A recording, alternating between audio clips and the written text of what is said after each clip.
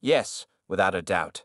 I mean, it's kind of conceivable that Tesla might use this route to transport commodities between its various North American locations as well as parts and batteries. But it also kind of follows a trajectory that starts in Laredo and then passes through Phoenix, Southern California, and finally Fremont.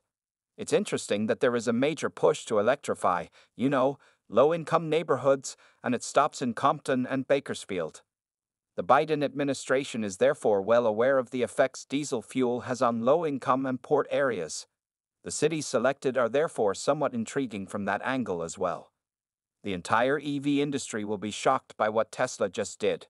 Recall when Tesla declared that its semi-truck would have a megawatt level of charging. The manufacturer recently took a significant step towards making this a reality, so this is set to take place. There are a lot of reasons why Tesla's most recent move will succeed, and we'll explain them all to you in this video.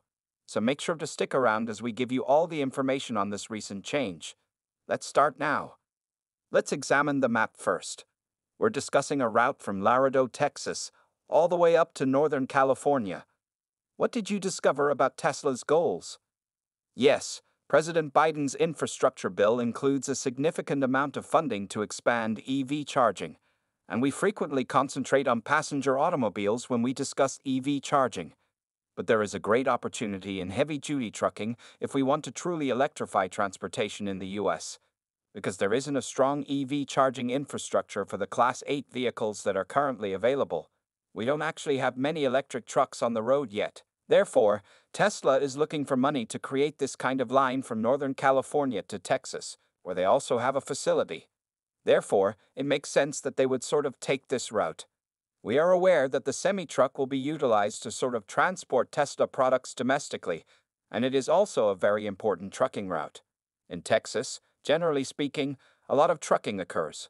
So, nothing is finalized just yet. Tesla is requesting federal support for this sort of project.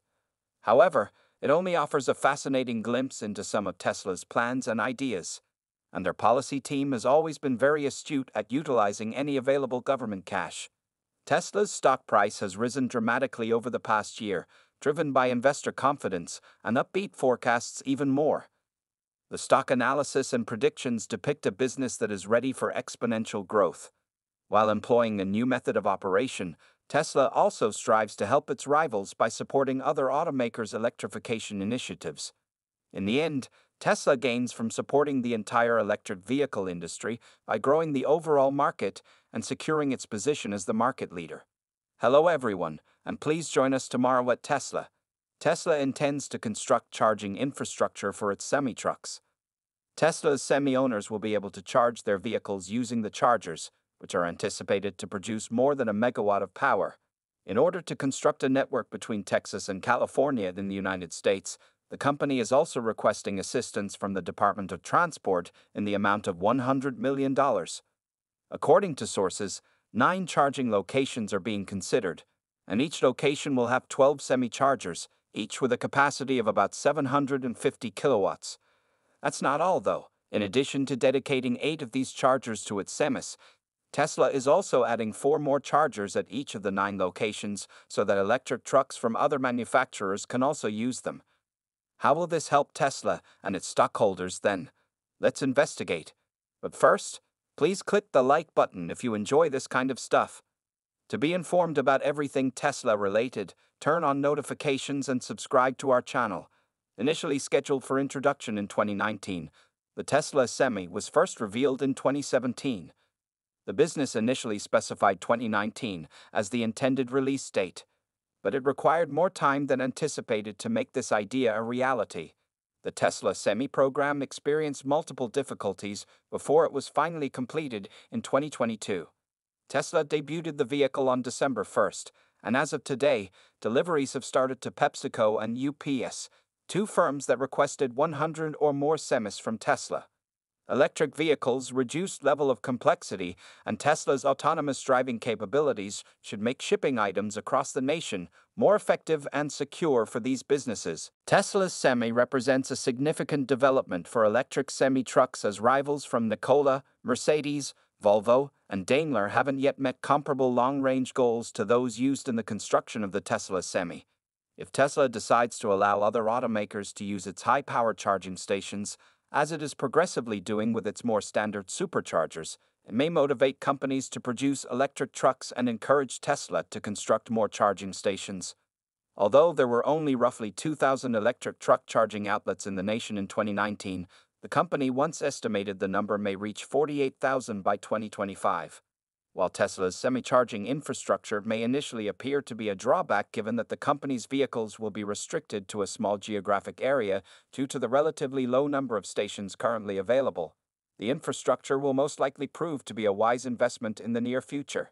Even if the trucking business may only be beginning to electrify, we considered that the market for passenger vehicles is unquestionably shifting towards electric vehicles. The U.S. electric truck industry is positioned to profit from recent legislative support, financial support, and local energy transition goals, according to Wood Mackenzie research firm, and these might drive significant growth in the following few years. Therefore, Tesla may be able to take advantage of many of these advantages and support if it can increase manufacturing of these vehicles. A number of analysts have voiced optimism on the Tesla Semi and the potential effects it may have on the company. For instance, research analyst and report author Kelly McCoy Wood Mackenzie said in a news release that the rise of electric trucks might result in significant reductions in transportation emissions.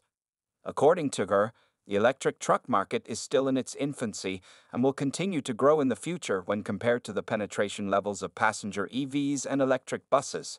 While medium and heavy-duty vehicles are the second largest source of U.S. transportation emissions, she continued, much of the current attempts to reduce emissions have focused on new diesel and hybrid technologies rather than full electrification.